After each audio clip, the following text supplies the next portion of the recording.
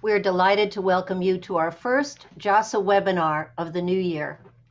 As many of our attendees already know, the Japanese Art Society of America promotes the study and appreciation of Japanese arts and culture. We hope you are aware of our website, japaneseartsoc.org, our monthly programming, and our peer-reviewed annual journal impressions. This year, JASA will continue its series of Zoom webinars. As a member of the program committee, I am delighted to introduce our special guest speaker, Dr. Yukio Lippit, the Jeffrey T. Chambers and Andrea Okamura Professor of the History of Art and Architecture at Harvard University. This evening, Professor Lippit will present his new research on the mid to late 16th century monk painter Sesson, focusing on a singular work by the artist, a pair of screens in the Cleveland Museum of Art. As always, we should expect Professor Lippit to bring to his presentation a deep understanding of Japanese art and history to make his subject come alive to our audience. It is no wonder that scholars, curators, and Japanese art lovers always flock to his lectures and webinars. Kyo.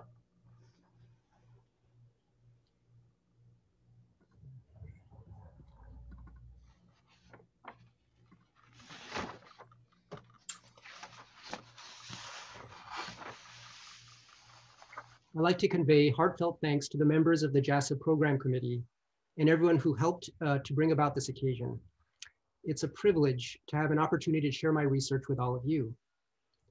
Today's lecture on the medieval Japanese monk painter Sesson Shūkei stems in part from an exhibition on Sesson that I'd been involved in organizing at the National Museum of Asian Art, or the Freer Sackler Galleries in Washington, D.C. The exhibition, which would have been the first of its kind in the United States, had been scheduled for the spring of this year, 2021, but was eventually canceled. I was the co-curator along with Dr. Frank Feltens, and I'm deeply indebted to Frank for my understanding of Sesson, as well as to Dr. Aaron Rio of the Metropolitan Museum of Art, who was also involved in preparations. Now, although the exhibition was canceled, it is important to mention here because it was intended, among other things, to mark the 10th anniversary of the Tohoku earthquake and nuclear disaster that occurred on March 11th, 2011 in Japan, and to play a small role in commemorating the victims of the disaster by showcasing the artistry of Sesson, who hailed from the region and is one of its most famous cultural figures. Despite the cancellation of the show, fortunately, we did manage to produce a catalog that is slated to appear sometime later this year. I sincerely hope you'll have a chance to refer to the catalog for some of our new findings. This lecture represents a remaining vector of inquiry that has lingered after 3 years of sustained study of the artist. More specifically, it examines a well-known work by Sesson, the Dragon and Tiger screens at the Cleveland Museum of Art, which you see here. In 2016, I had the opportunity to study the work extensively, thanks to Sinead Vilbar, curator of Japanese and Korean art at Cleveland. And I'd like to express my gratitude to her for providing an occasion that proved to be the genesis of many of the ideas presented here. Dragon and Tiger is an especially significant work for the study of Sesson and medieval Japanese ink painting more generally. Although I'll discuss briefly Sesson's life and career, frankly, we know very little about the monk painter, or for that matter, about Zen monk painters in medieval Japan in general. Nevertheless, the study of individual works can provide innumerable insights about the roles that Zen monk painters played in medieval culture and the myriad meanings that were associated with their works. In particular, Dragon and Tiger, I would propose, illuminates a great deal about the cultural significance of ink painting and the rich imaginary world of medieval Japan onto which it opens up. Let me first say a few words about Sesson. Today, he's counted among the most accomplished ink painters of medieval Japan, second perhaps only to Sesshu in terms of name recognition. Many dynamic works of his survive, first and foremost in the genre of figure painting. The Taoist immortal Lu Dongbin in the Yamato Bunkakan Museum in Nara, which you see here, is a work that encapsulates all of the drama and uniqueness of his approach to ink figure painting. The subject of the scroll, Lu Dongbin, stands with his back to us, and we are apparently witnessing the moment when the immortal has emerged from the sea, standing on the head of a large dragon. Having just uncorked a vial, Lu looks upwards as more dragons are released into the sky. The drama of the composition is enhanced by the protagonist's pose, with arms spread out as if to bare his chest to the heavens, and his head looking directly upward at an extreme angle. The noodle-like waves from a roiling sea, a characteristic Sesson motif, flail around him, and strong air currents blow his robe, sash, headgear, even his facial hair, in all different directions. He stands at the center of a violent vortex, screaming to the skies. Now, along with his figure paintings, Sesson's landscapes are equally singular. They're characterized by an idiosyncratic approach to landscape forms in which mountains and hillocks tend to lean and sway from one side to the other, emphasizing their plasticity, as if they're being stretched and pulled laterally. Also notable is a highly rhythmic approach to the distribution of light and dark applications of ink, in a manner that underscores how the prerogatives of ink gradation have superseded those of representation itself. Sesson is also represented by numerous significant works in American collections, of which, of course, Dragon and Tiger is one. There are many other examples. I'll simply mention here White Herons in Plum and Willows, a pair of screens in the Minneapolis Institute of Art, and the remarkable Landscape of the Four Seasons screens in Chicago, both among the most noteworthy examples of their subjects from the Muromachi period. Indeed, Sesson's extant corpus is considerable. A catalog raisonné published around 40 years ago included over 140 works, with many more coming to light since then. Now, Sesson was already famous in the early Edo period. He's prominently mentioned in the Honchō Gashi, the earliest published compendium of biographies of Japanese painters dated to 1693, as well as in many other painting treatises. During this era, we know that numerous works, he was so famous that forgeries of his were circulating, thanks to the authentication diaries of painters such as Kano Tanyu and Kano Tsunenobu, of which you see examples here on the right. One of the truly fascinating aspects of Sesson's reception history is that the Kyoto painter Ogata Korin was clearly an admirer and appears to have carefully studied Sesson. One wouldn't usually associate Korin in the art of Rinpa with a medieval Zen monk painter such as Sesson, but in fact, Korin made copies of Sesson's works and modeled the composition of his famous red and white plum blossoms, which you see here, at least in part, upon a triptych by Sesson, the one that's illustrated in this slide below. And Frank Feltens has written more in the catalog about the Edo period reception of Sesson. So I asked you to refer to that essay when possible. In the modern era, Sesson was known to be a favorite of Okakura Kakuzo, an influential commentator on the history of Japanese art, who gives the painter special attention in his writings. And Sesson was swiftly recanonized from the early 20th century onward in the pages of the art journal Kokka, with many of his works achieving designation as important cultural properties.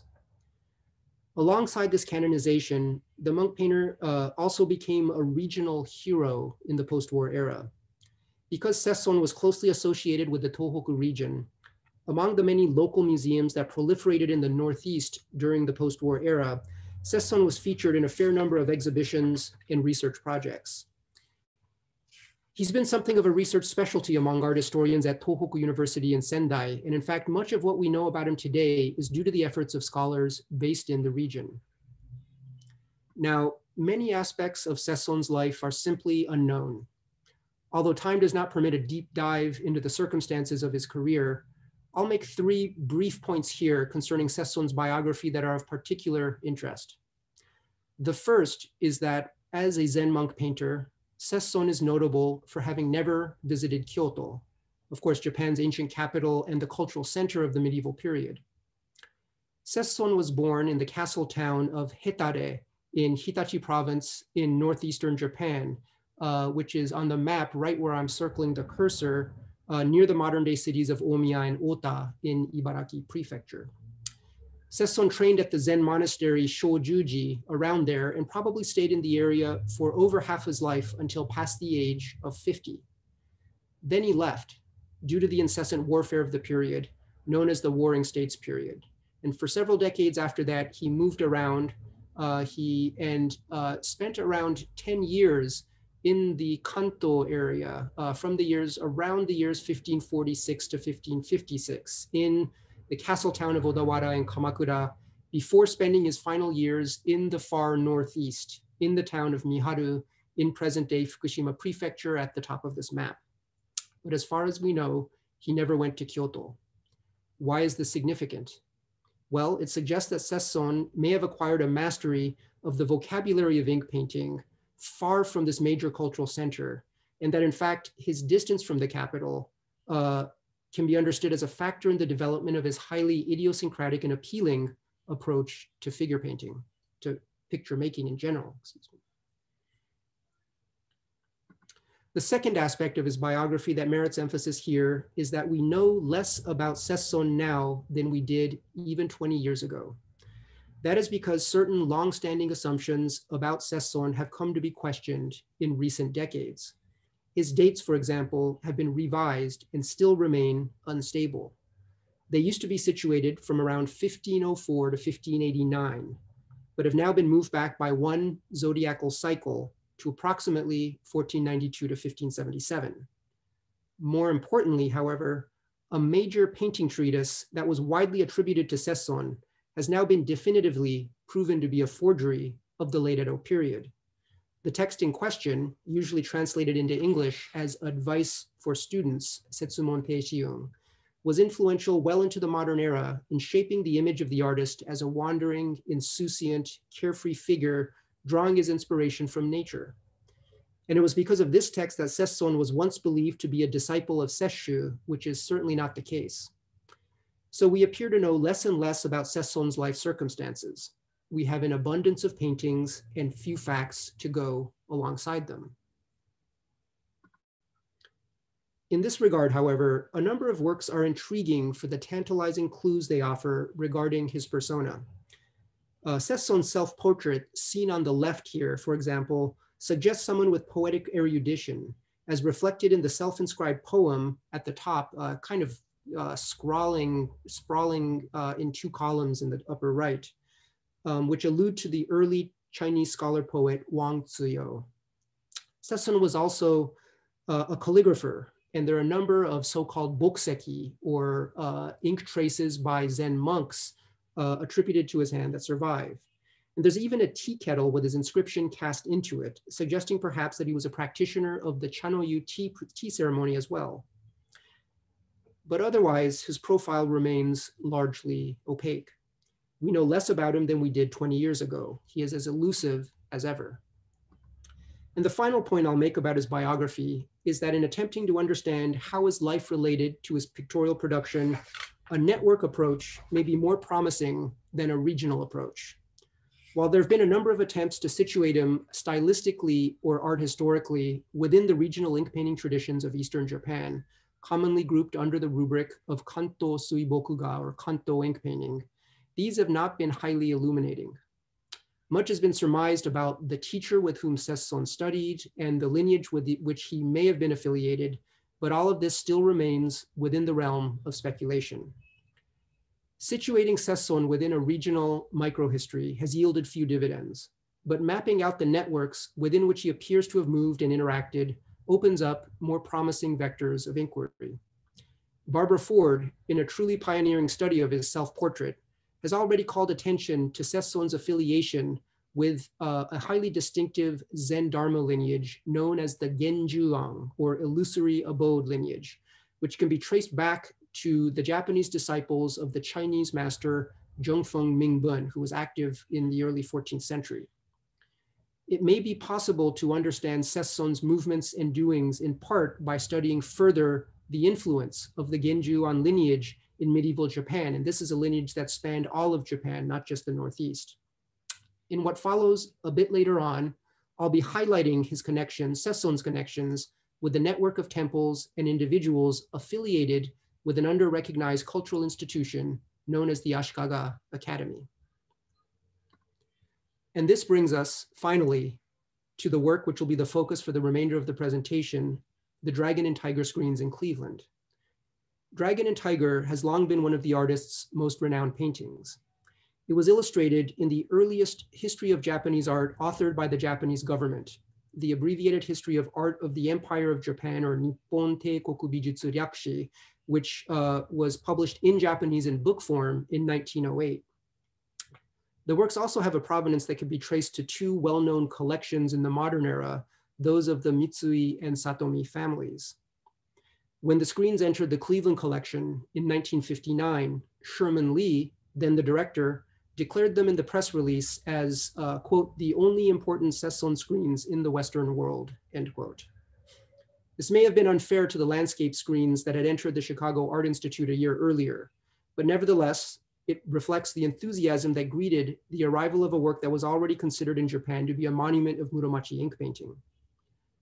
Now, the pairing of dragon and tiger is usually associated with Taoist symbology and the cosmological forces of wind and rain, as suggested in a famous diptych attributed to the Chinese monk painter Mu Qi in Kyoto's Daitokuji Monastery. It's the work that you see here. The inscriptions on the Mu Qi diptych, which are in the inner corners of this diptych, which I've spelled out here, read, "The unfathomable dragon brings about clouds, and the roar of the tiger generates fierce winds." As these inscriptions suggest, this is a work which explicitly links these animal subjects to these forces of wind and rain. And as works such as this diptych were brought to Japan, the pairing of dragon and tiger became a popular subject for hanging scrolls and were eventually adapted to screen paintings during the Muromachi period. Sesson's screens dramatize the link between each creature with these natural forces. The dragon in the right screen appears to emerge out of a violently roiling sea, whereas the tiger in the left screen sits steadfast amidst a powerful wind that bends the bamboo in its wake. The inkwork is virtuosic, especially in the smudges that highlight the dragon body and the waves below. As opposed to the ferocity of earlier Chinese depictions of this theme, Sesson's screens render their protagonists in a benign, one might say even comical manner. The tiger looks sideways at his companion with a quizzical, cat-like demeanor, whereas the dragon, eyes bulging out of a human-like face, whiskers flailing tentacle-like, spreads its arms out in what some Japanese commentators have called a kabuki pose. Surely each of you have people in your lives to whom this dragon bears a resemblance. In fact, these qualities of the Cleveland screen have played a role in broader attempts to characterize Japanese painting vis-a-vis Chinese painting. When Sherman Lee purchased the Sesson works, he likely had on his mind a pair of Chinese dragon and tiger paintings he had purchased in Japan the year before, in 1958, which he attributed to Mu Qi. In comparing the Sesson screens to this pair, Lee would characterize the screens by Sesson as reflecting a more general tendency among Japanese painters to humanize their subjects. The art historian Tsuji Nobuo would extrapolate from the Cleveland screens the playful or humorous character of Japanese art vis-a-vis its continental counterpart. While I would be hesitant to posit such broad national characteristics from these two works, the comparison is interesting, among other things, for its reflection of the way in which Sherman Lee appears to be shaping, through his purchases for Cleveland, a larger narrative about East Asian art history. And it is clear that the Cleveland Sesson screens had achieved such a high level of recognition that they served as a vehicle through which larger propositions were made about the nature of Japanese painting overall. So where does that leave us today? Where do we go now? In my own study of the work, it has been helpful to reaffirm and resituate the space-time coordinates of the screens within Sesson's career. This is not easy to do because, again, we do not know much about him. But thankfully, the study of the artist's seals has provided a rough master chronology in establishing a basic sequence for his works. Seals, of course, have always been a focus of connoisseurial judgment, but in recent years, thanks to digital databases and the outstanding work of colleagues in Japan, seal analysis has been taken to new heights of exactitude and sophistication. This analysis consists primarily of mapping combinations of seals and of tracking the progressive wear and tear on individual seal impressions. In the case of Sesson, it is believed that the artist used some 20 different seals, of which you see 6 of the most common ones here. And thanks to the efforts of the art historians Akazawa Eiji and Ogawa Tomoji, we have a reasonably accurate chronology of his entire corpus.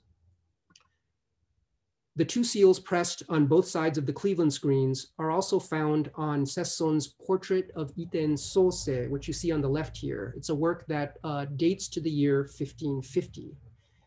And the match of the seals strongly suggests that Dragon and Tiger was painted during a span of 10 years from approximately 1546 to 1556, during which Sesson was known to reside in the Kanto region, most likely spending time in the castle town of Odawara and in Kamakura.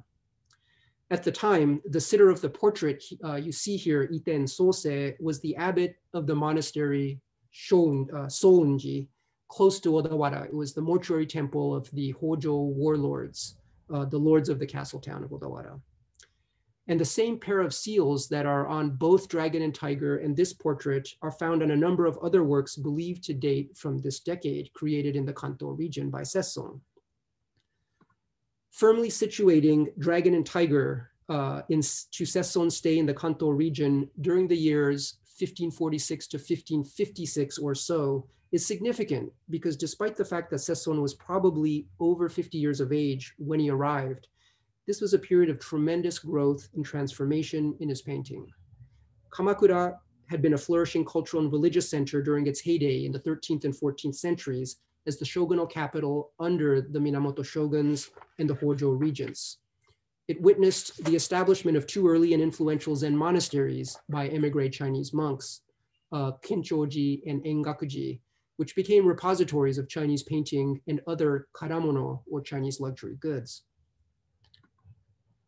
Odawara, meanwhile, was at the time a thriving castle town under the control of Hojo Ujiyasu, head of one of the most powerful warrior families in Eastern Japan, until its eradication by the hegemon Toyotomi Hideyoshi in 1590. In the Edo period, the castle at Odawara was rebuilt, and then again in 1960. So you can still see it today, as in the picture in the lower left, although the Sengoku version of the castle did not have a tall tenshu or keep, the one that you see here. Under the Hojo warrior house, Odawara became a thriving cultural center that historians refer to as a little Kyoto, particularly notable for the practice of tea, poetry, and painting. It was also a thriving trade entrepot that connected Odawara to other ports across Japan and East Asia. The Cleveland screens appear to showcase an interregional matrix of pictorial sources that had sedimented in both Odawara and Kamakura by this time, and that must have served as new references for Sesson, who used a composite approach in combining them into a large-scale work. In Japan, numerous dragon and tiger pictures were modeled after Muchi's Daitokuji triptych, which we've already witnessed and which may inform the general scheme here. The presentation of the dragon in Sesson screens, however, in its complex submergence and reappearance amidst vaporous clouds, resonates closely with the tradition of Chenrong, a celebrated Chinese dragon painter. Rather than a work by Chenrong himself, he was a painter active in the 13th century, it's likely that Sesson drew upon a number of later Ming Dynasty works in the Chenrong tradition that were circulating in Japan at the time. I've illustrated here several examples of the type of work I'm referring to. And you can see, for example, in the Tokiwayama Bunko Ming dragon painting, the bulging eyes that are similar, or the kind of general winding in and out of the clouds of another work in a private collection. But I could show many more examples of anonymous Ming Dynasty dragon paintings in the tradition of Chenrong that resonate quite a bit with the Sesson dragon. There are examples in the British Museum, in St. Louis, in the Beijing National Palace Museum, and so forth. Meanwhile, the somewhat cartoonish tiger in Sesson's screen is most likely modeled more upon the gentle-looking felines of Joseon period Korean paintings, the likes of which were known to have been circulating in Japan during the late medieval period. And here I've illustrated two early 16th century Korean tiger paintings of the kind that I'm referring to, both of which have a provenance in Japanese collections extending far back into the pre-modern period. And as you can see here, they're very different from the scowling tiger of the Muchi prototype we saw earlier. Perhaps the most intriguing model evident in Dragon and Tiger, however, is the foreground wave of the right screen. Its form suggests that it is modeled upon a famous painting by the Chinese monk painter Yu Jian, who was active in the 13th century, and whose work titled Wave and Shore must have served as the reference here. It no longer survives. This earlier work by Yu Jian was a prized hand scroll in the Ashikaga shogunal treasury and was recorded in an inventory of the shogunal collection compiled during the 1460s. The painter Hasegawa Tohaku relates that the hand scroll was cut in half and mounted as a pair of hanging scrolls by the 8th shogun Ashikaga Yoshimasa. And among tea masters of the late 16th century, Yu Jian's pair would be more highly esteemed than any other work. Indeed, during the Momoyama period, Yu Jian's Wave and Shore must have been the most famous Chinese work in all of Japan. Eventually, it entered into the possession of the hegemon, Oda Nobunaga, and one of the two scrolls was destroyed in the Honnoji rebellion that led to Nobunaga's demise in 1582. The subsequent fate of the other painting is unknown. Now, it's unlikely that Sesson ever directly encountered this very famous painting, Wave and Shore by Yu Jian, even though the Hojo had a number of works formerly in the Ashikaga collection. But instead, somehow he was able to make a second or third-hand copy of the work. And this is a work that still survives in a private collection. As you can see here, the noodle-like waveform is the same as what one finds in Dragon and Tiger. And this becomes a characteristic motif again in Sesson's later works. The multinodal matrix of references of the Cleveland screens reflect the importance of both Odawara and Kamakura as cultural centers and important repositories of East Asian pictorial classicism distinct from Kyoto.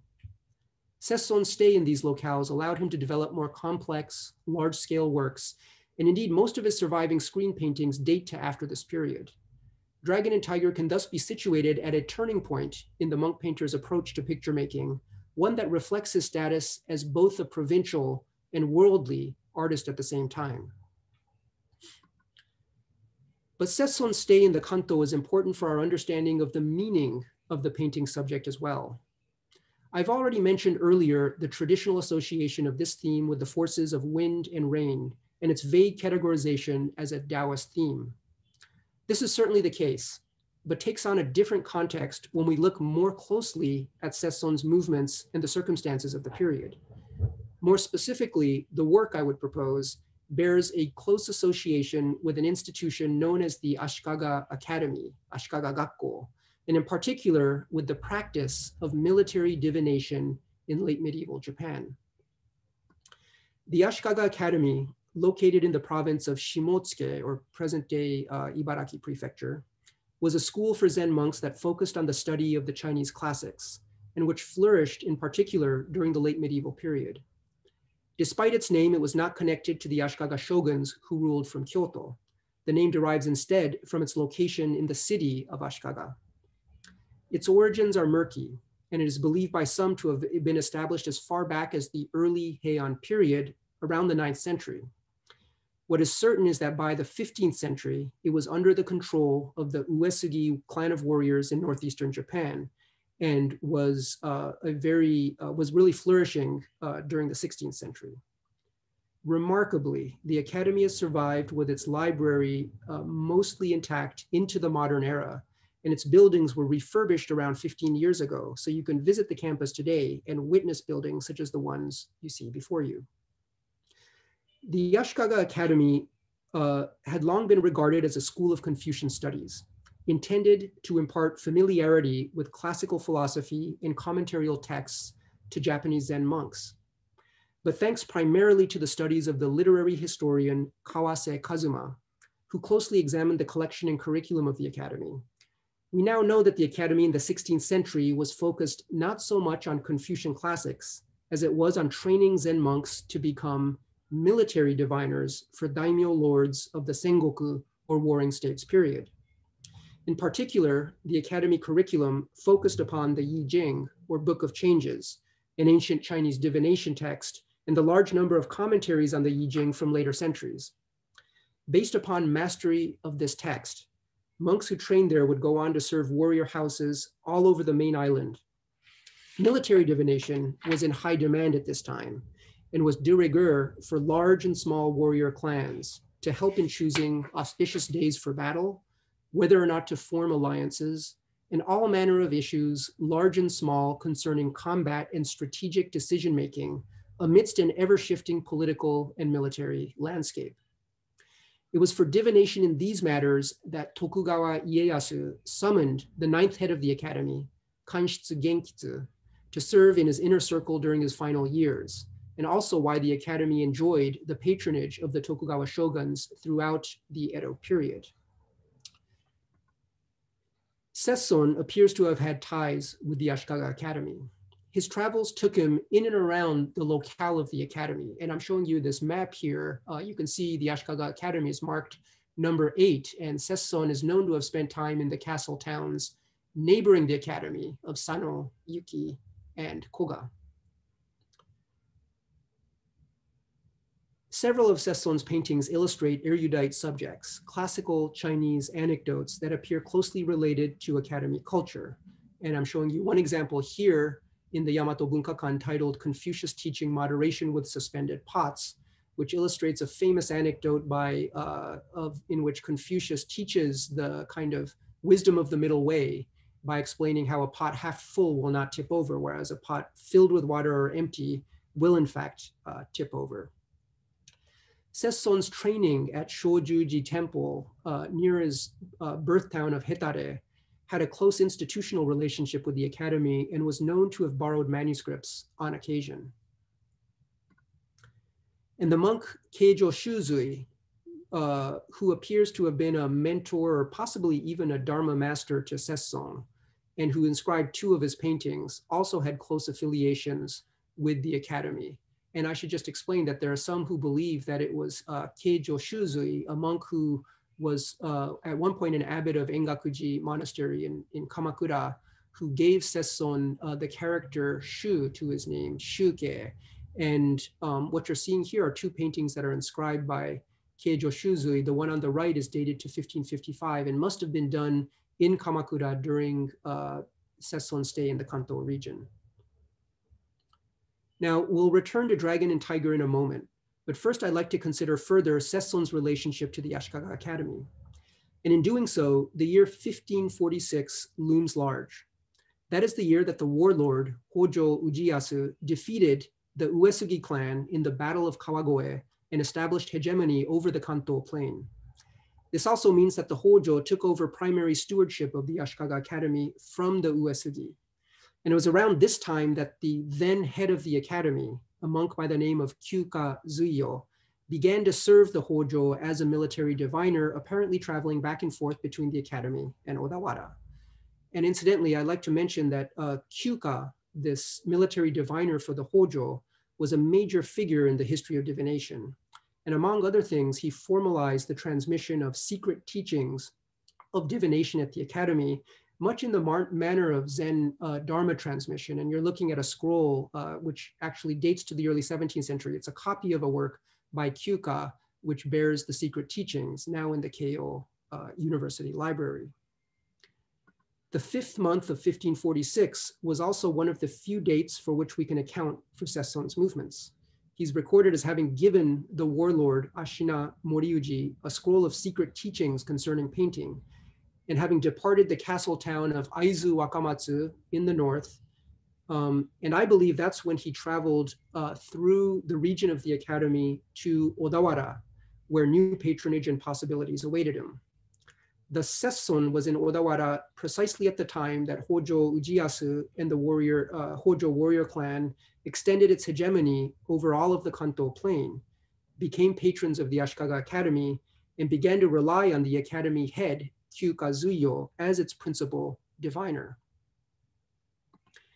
Given all of these circumstances, I believe that the patron for Dragon and Tiger was most likely Hojo Ujiyasu himself.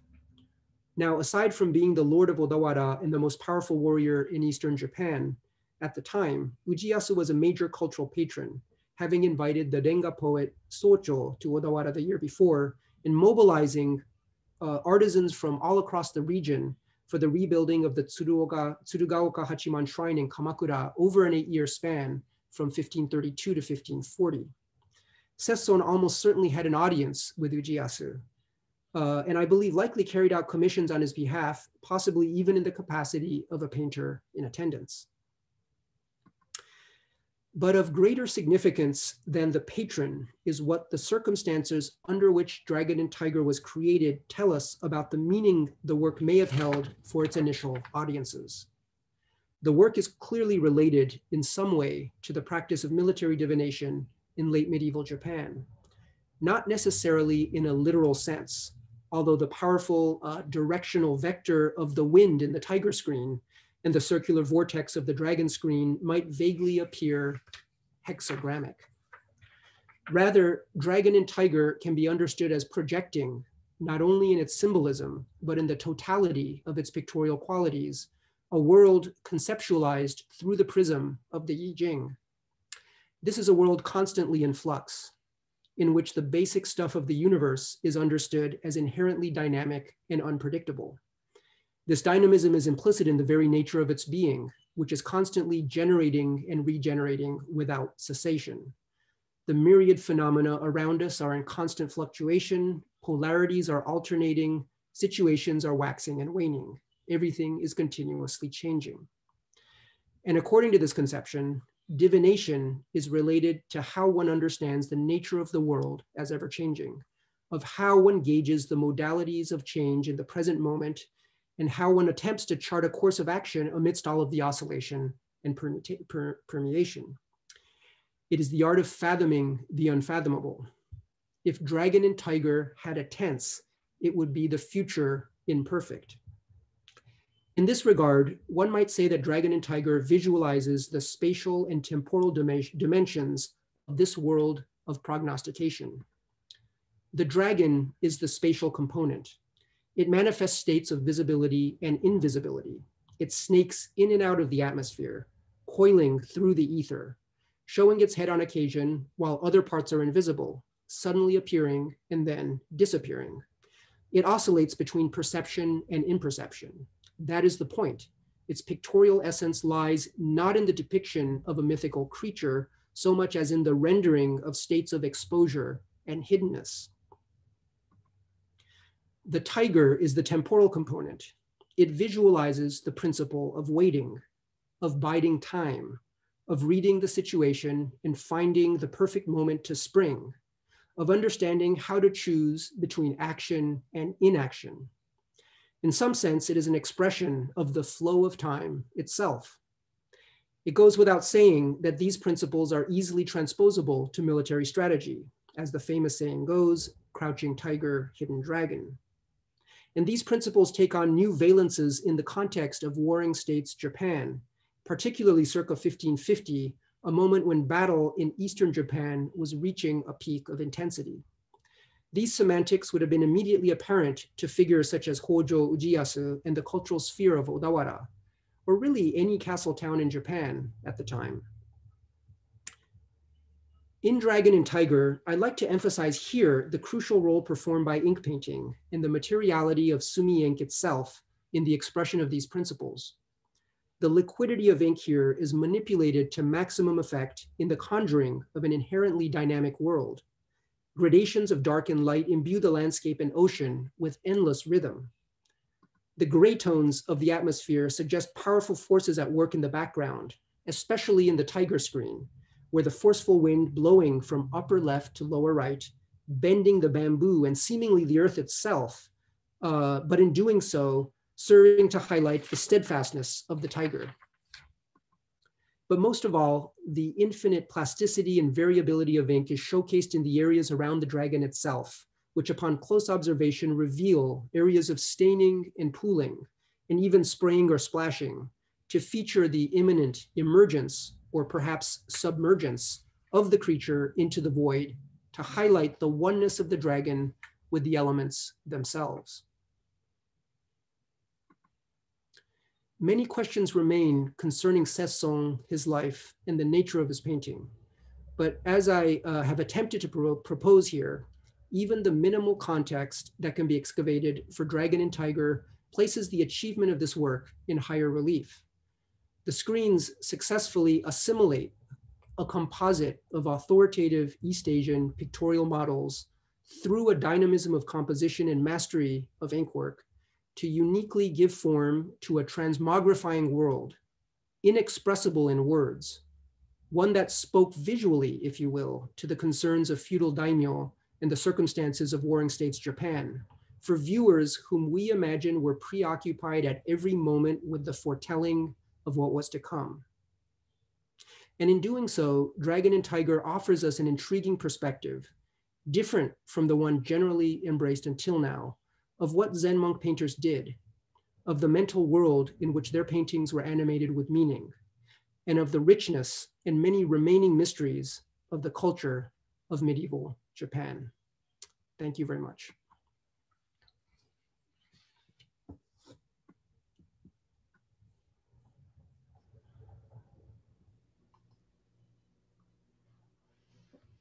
Thank you so much, Yukio Lippit. Your lecture has really helped us experience the Freer Sesson exhibition, which was sadly canceled last year and intended also to commemorate the victims of the 2/11 earthquake. But it also provides us with tremendous insights into Sesson, his idiosyncratic style, and an understanding of Zen monk painters and their role in medieval art. We'd like to ask some of our distinguished audience and friends to also add their comments and responses to this wonderfully illuminating talk. And we thank you, Gio. I'm going to turn this to Helen.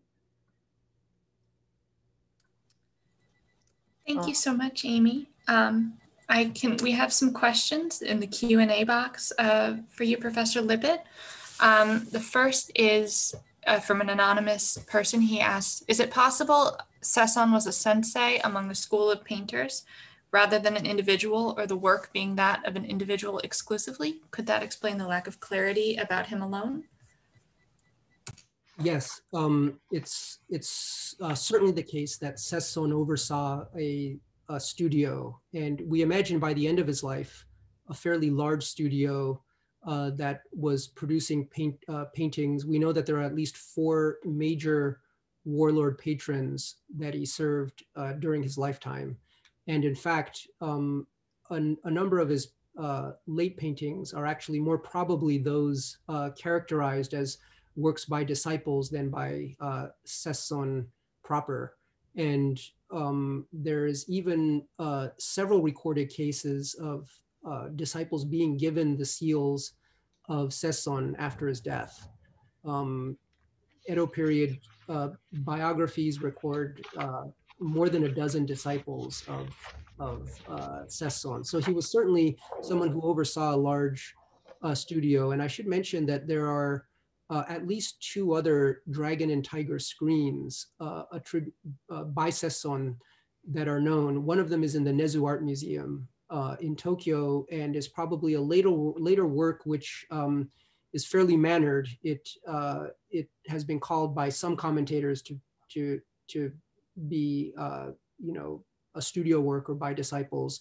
And there's also another work that shows up in an auction catalog in the pre-war period, which I would love someday to surface again to compare with the works in Cleveland and Nezu. That sounds like it would be wonderful. There is another question.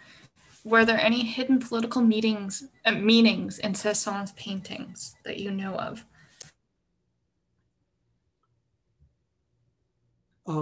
That's a challenging question to answer kind of simply, but there are a couple of ways to approach the question of the political dimension of Sesson's paintings. One is that we know of at least one instance in which a warrior house gifted a Sesson painting of a falcon to another warrior house. And in fact, it was common to use such paintings as gifts in the gift culture of medieval to early modern Japan.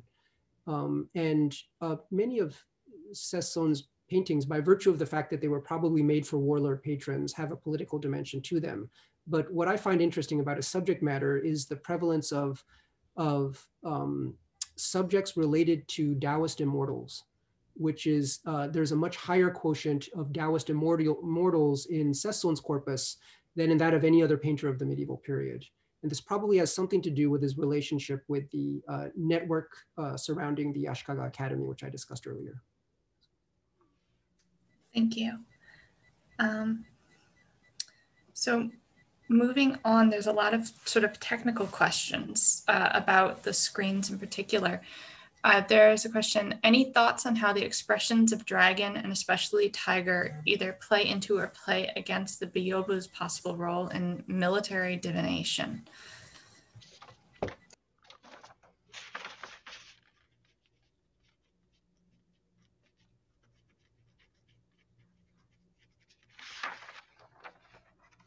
I'm sorry, could you ask that question again? Sure, yeah, hold on.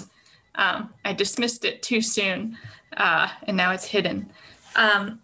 Any thoughts on how the expressions of dragon and especially tiger either play into or play against the Byobu, I hope I'm pronouncing that correctly, B-Y-O-B-U, possible role in military divination? Well, they certainly shouldn't be taken literally. One of the things that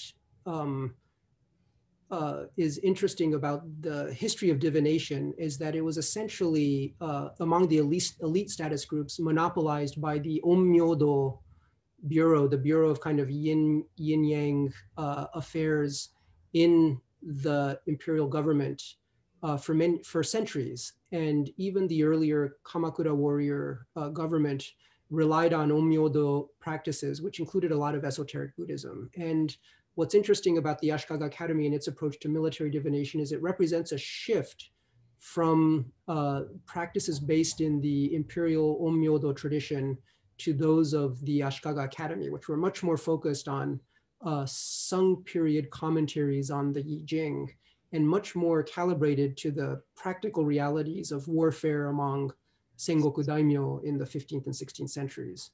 And the dragon and tiger screen simply is not in some literal sense, the illustration of a specific divination, but rather participates in a kind of a cultural vocabulary of divination that would have been common to many of the actors involved in Sesson's world, the military warlords, certainly the Zen monks, and so forth. And what's interesting is that the format of the screen, which comes up in the question, allows for the dramatization of these principles, because there's a big difference between depicting a tiger in a hanging scroll format and in an expansive folding screen format where you really see its experience's steadfastness against the dramatic depiction of wind angling against it in visceral fashion.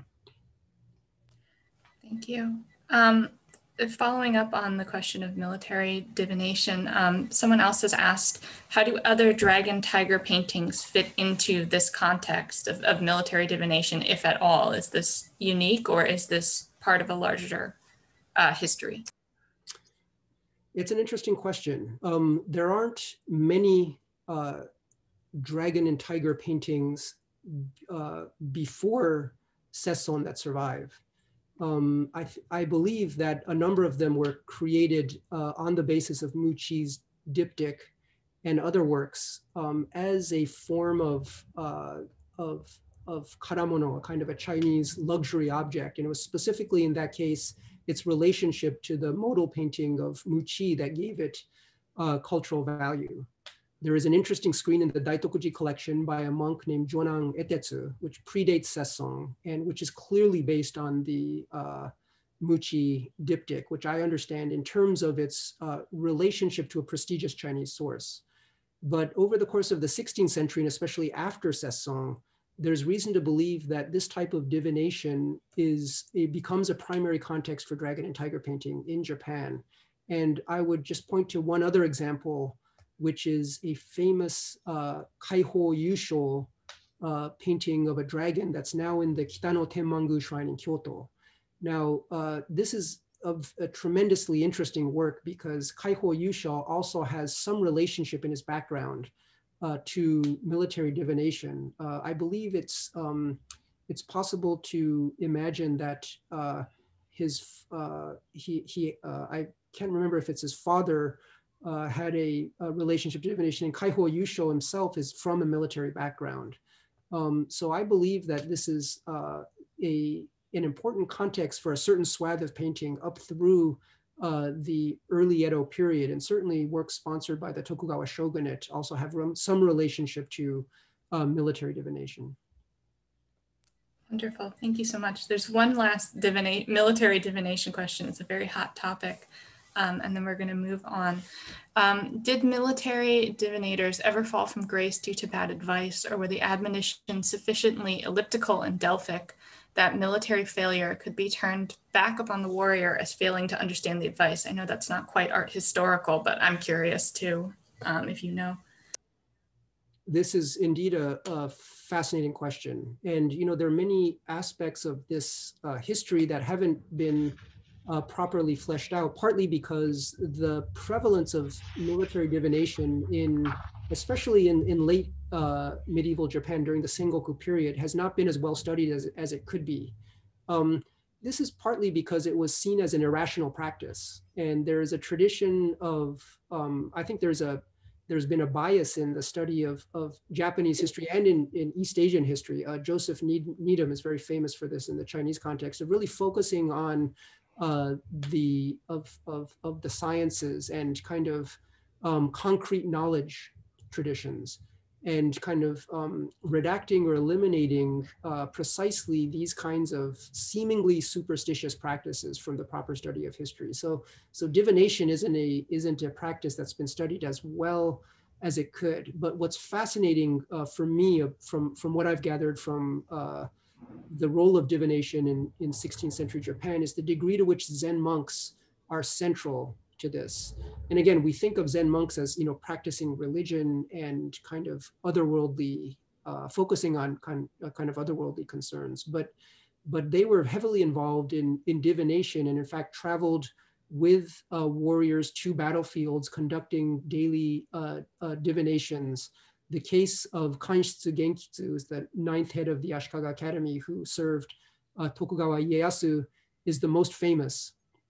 And working backwards from Ieyasu to the figures who were active in the 16th century is more problematic because there are very few sources that remain.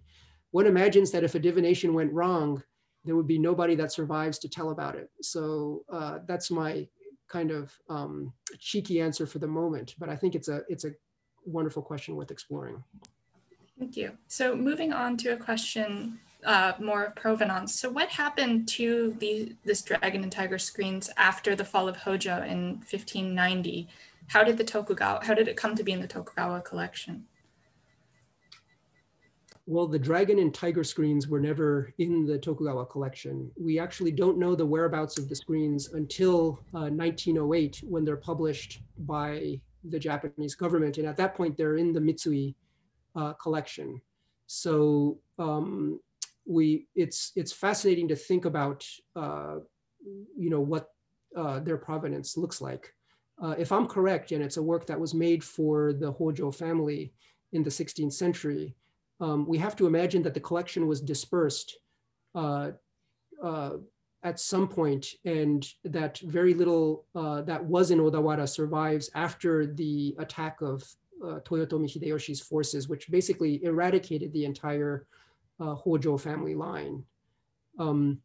That said, again, I do believe there was a close connection between Sesson and the warlord Ujiyasu, and incidentally, there is a record from the Edo period that Ujiyasu's son, Ujimasa, was a Zen disciple of Sesson, that he actually studied Zen religiously with Sesson. And whether or not that's true is hard to say. It's probably apocryphal, but I think it points to the idea that that Sesson had a close relationship to the Hojo warrior family, and that lived on in cultural memory, and that possibly Hojo Ujimasa, who becomes a formidable warlord himself, a little bit after Sesson's time in the Kanto region, was also an important patron of Sesson's. Who knows? Thank you. I think we're sort of coming to the end of our discussion. It's now almost 6 o'clock. I want to hand it over, yes, to Amy. Well, I think we should allow one more question. There's one that takes us out of the realm of Zen and Confucian ideals. I think if you can just raise the last one, Helen. Sure, it's the last one on the Q&A? No, the paired dragon and painters from different contexts. Hold on, let me just find that. So an attendee asks, paired dragon and tiger screens were produced by many painters from many different contexts, including a famous pair by Kano Sanraku in Miyoshinji, which has been shown to have been designed for a display along with other screens in the central room of the Hojo, a setting that parallels the use of Muki-attributed hanging scrolls in Zen liturgical contexts. If Sesson's CMA screens were produced for Hojo Ujiyasu, in what context do you imagine their display or use?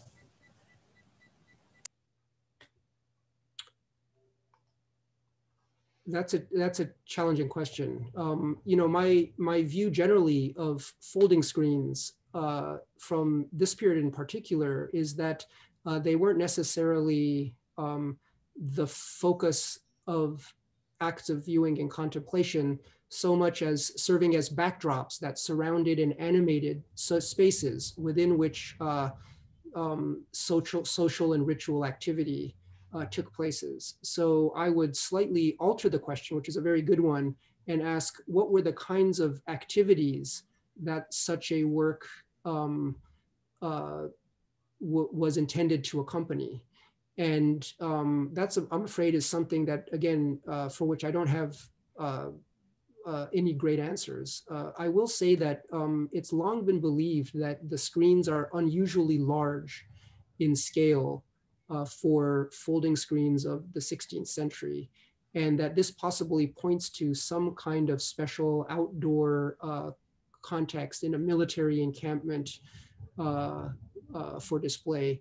But actually the screens are not necessarily outsized compared to contemporary folding screens of the period. And I don't think the scale allows us to say yay or nay concerning the specific spaces and contexts in which it was used. Thank you so much. I'm just going to hand it over to Amy now to thank you for your wonderful lecture and for this great Q&A. You know, we often have a few questioners at the end of any talk, and tonight, as you can see, everyone, there were many, many exciting responses to Kyo's presentation. It was so stimulating. Kyo, a really wonderful, marvelous program for us and giving us a lot to consider and think about. I just want to not only thank you and everyone for joining us, but we hope that all of you will join us again in February for our next two JASA webinars. First on Sunday the 7th, when we will be looking into Japanese folk art from the perspectives of two very dear friends, the JASA board member David Kahn and author Ty Heineken. An invitation will be distributed this week and information will be added to our website. We also have a special program later in the month on the 17th, when we'll be joined by the Netsuke Society of America for a special presentation. To all of you, good evening and thank you again. Professor Lippit.